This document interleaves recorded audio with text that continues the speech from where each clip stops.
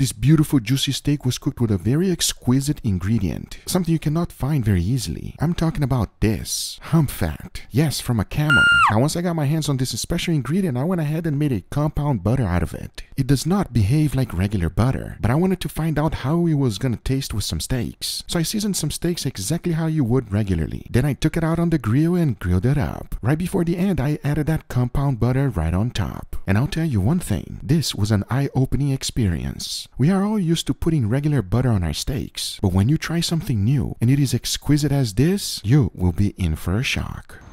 Whoa! Damn, that's good, Wow. everybody. I'm telling you. To take it to another level. And then another level on top of that.